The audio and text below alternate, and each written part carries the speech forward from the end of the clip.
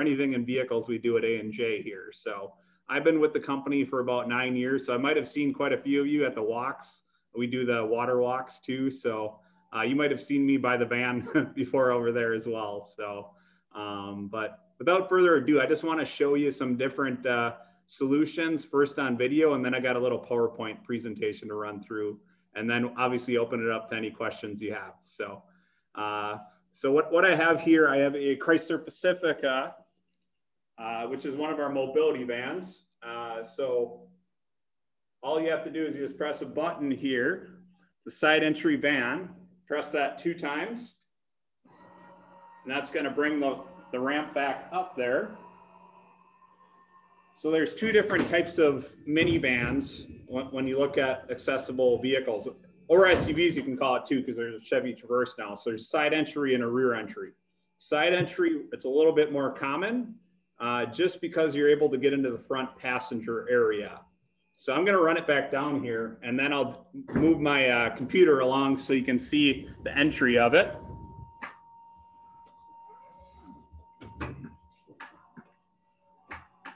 See the ramp coming down. All right, so we're going to get a point of view perspective here.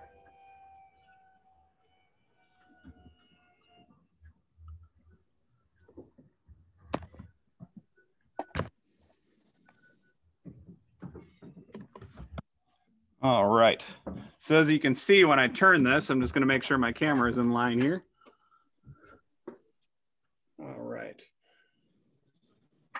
So you can see the front seat is removed in the passenger side. You're able to do that either on the driver's side or the passenger side, and have the wheelchair right up front. So you don't have to worry about riding in back. You can be right alongside the person you're riding with. You can also ride in the middle, but it gives you the options of both. So there is buttons throughout the vehicle for the door and the ramp. There's a button over here, button over here, and then some buttons up front as well in the dash area. So pretty much anywhere in the vehicle are able to operate the door and ramp. So now there is different securement systems to lock into. Now, if you're dealing with a power chair or manual wheelchair, that's what's allowed to be transported. You can't do a scooter. That's not actually tested for a mobility vehicle. But either of those generally can take what we call a locking system. And I'll bring that up in the PowerPoint a little bit more.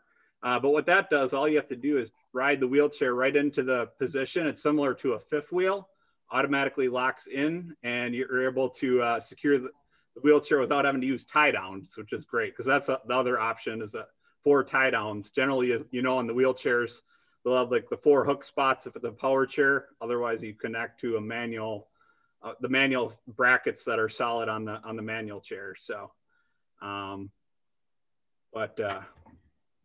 so that in a nutshell is a minivan. The options for that is a Chevy Traverse, SUV. Sorry about that. Chrysler Pacifica, Dodge Grand Caravan, Toyota Sienna, and Honda Odyssey. So those are your accessible vehicle options on the outside. But I also wanted to show you, we also have different seating modifications, seats that turn out, and wheelchair lifts as well. So I'm just going to walk out there and show you that as well here. So I'll be right. Let's go walk out to our shop here. Greg, I have a question. Yeah. I've only After this though, I just want to show you this in the shop real quick here. So let me just get the fob here. So I'm gonna just spin this around here.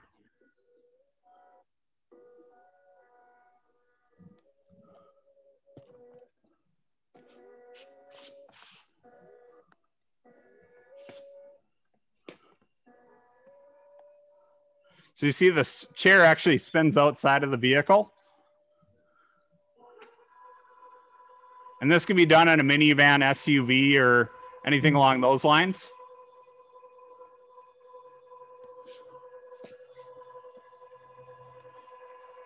I would flip it around, but my camera, for some reason, it won't work on the rear. So You see it just comes all the way down to the ground and then you just sit in the seat. So just with the click of a button here, like so. So now you can see it's at floor height. Let's move it all the way down there. So that's an option to go along with this. So you also have what's called a Joey lift. And I'm just gonna put this on the ground real quick. You just press this button here. Lift comes out.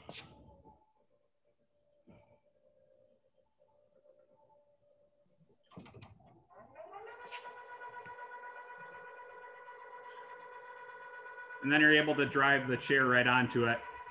It can support up to 350 pounds. It's in the wheelchair. And then you say eventually it comes down to the ground here. Nice thing about that is you don't have, other than a couple securement straps, sometimes you don't even need it because there's this bracket up top here that protects from the chair going into the passenger area. So it works pretty slick that way. What about head clearance? So this is just for the wheelchair. It's not for somebody staying in it. That makes sense. So it just depends. Usually you have to fold the wheelchair down to get it in through the hatch, depending on what vehicle it is. But yeah, this is more for if you can walk with a walker. Usually you have these two applications together, and a lift to go with it as well. So just wanted to show you all the options so you guys know. Greg, that you could use a power wheelchair or a manual chair with that lift. Yeah, you could. Obviously, more commonly a power chair because sometimes the manual chair, it's not as heavy, so you can just get it in otherwise. But it would work for either. Just no human being on the chair. Yeah, exactly. So say if you somebody had a scooter or something, they just wanted to load in for the time being, that's what it's for. So, but I'm gonna go back to the other room here. All right.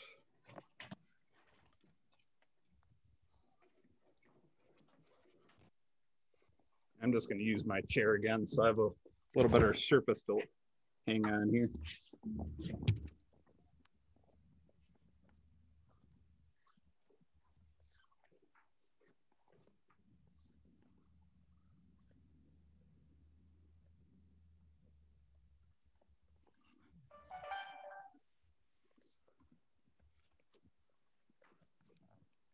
So, just set up here.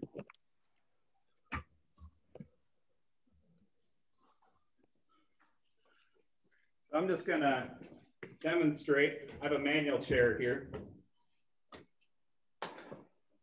Benefit to a rear entry, you don't have it's more of a manual type application. So there's not as much that can go wrong with it.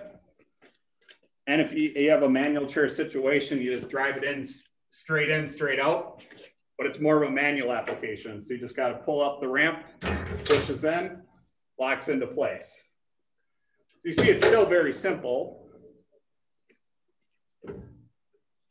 And I'm just going to spin it around so you can see inside here. All right, you can see that okay?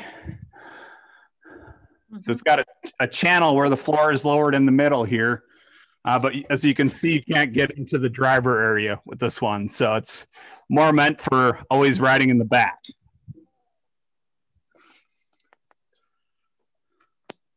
Oops. There we go. I was talking before about the locking system. And let's see if I can...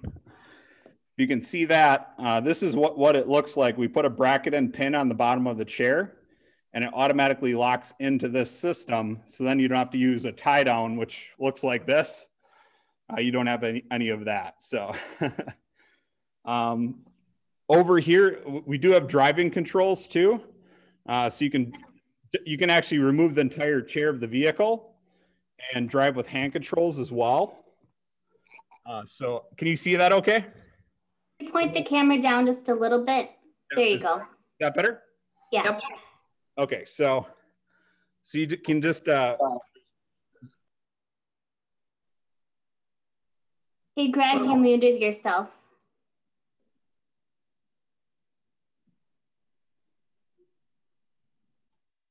okay, is that better? Yep. Yep. Okay, so there's a bunch of different types of hand controls. This is push right angle.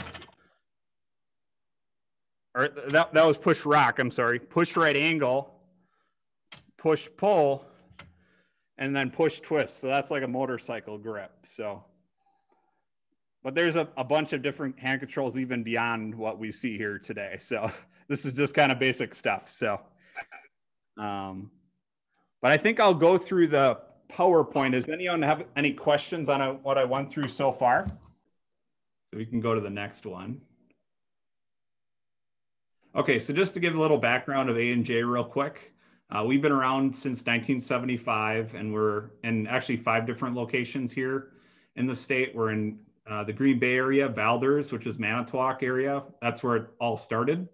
Richfield, which is the Milwaukee area, Eau Claire, and Madison. But as I said before, we will come over to the client's home and stuff. So I already kind of went through that part of it, actually. So we're good there.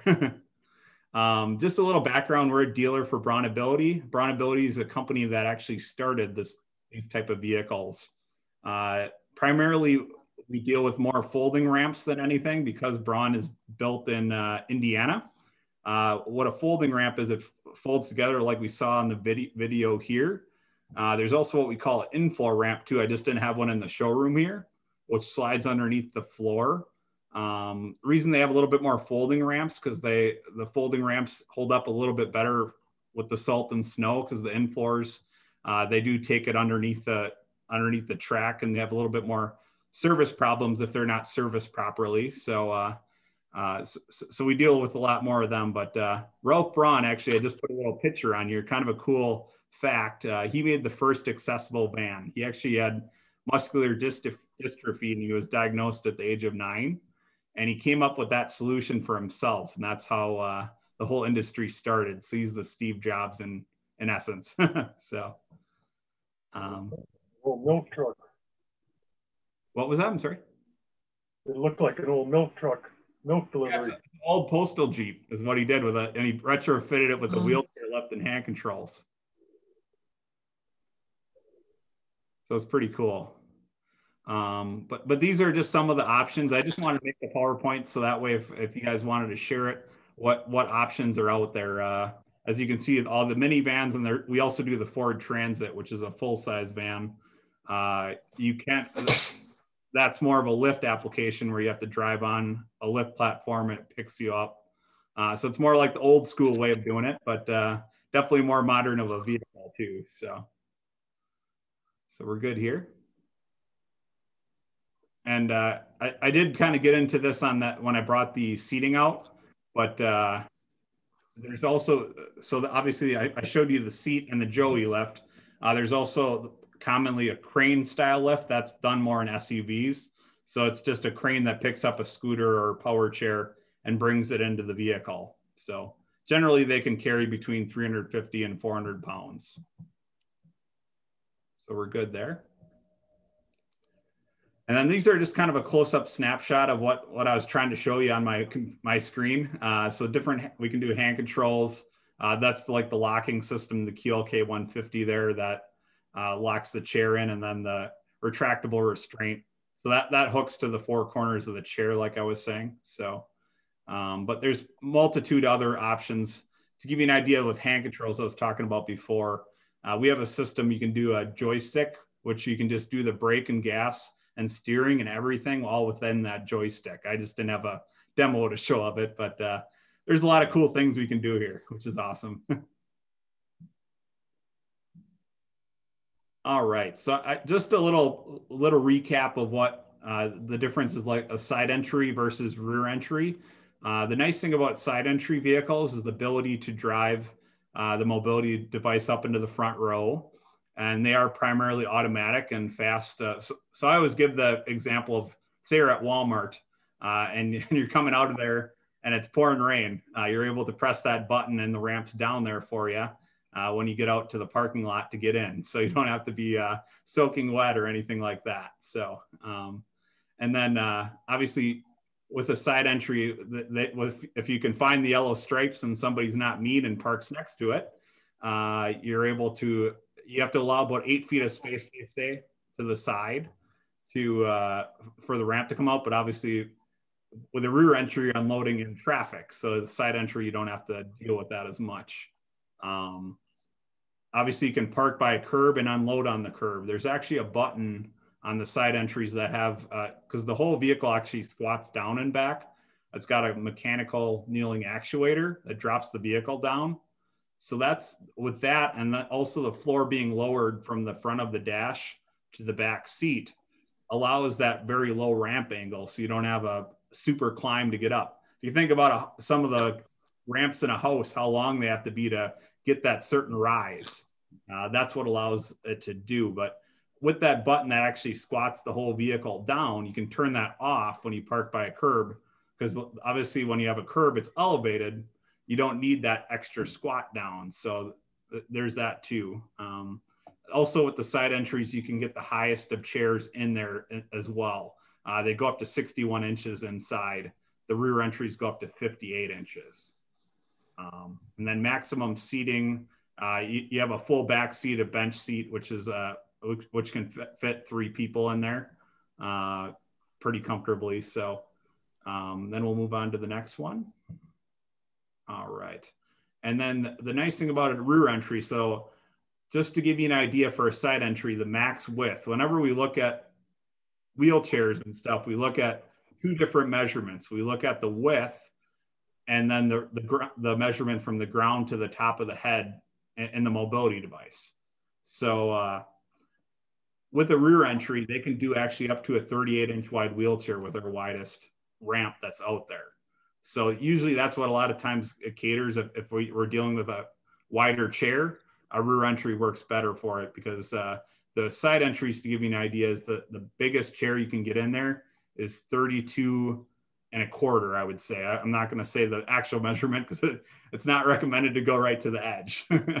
But as I said before, though, manual function, nothing can go wrong with it.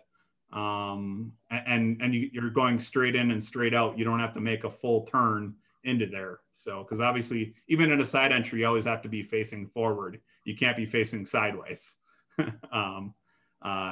And that actually opposed to a side entry where you're unloading in traffic. The only thing nice about that is you can't get parked in.